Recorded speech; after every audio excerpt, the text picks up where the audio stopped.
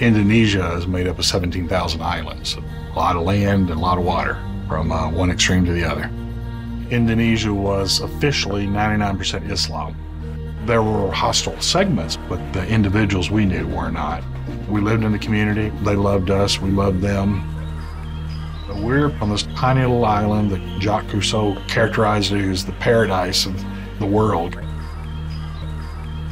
Gorgeous beaches and palm trees and beautiful weather, and all of a sudden Indonesia has been gripped by a new wave of sectarian violence. Ambon is on fire. Dozens of explosions and hundreds of shots fired. Everything's just gone in total chaos on this tiny little island. Why? God, why is this happening? Outnumbered troops opened fire on rioters. One of the most brutal chapters in That journey led me to where we are now with Unfolding Word.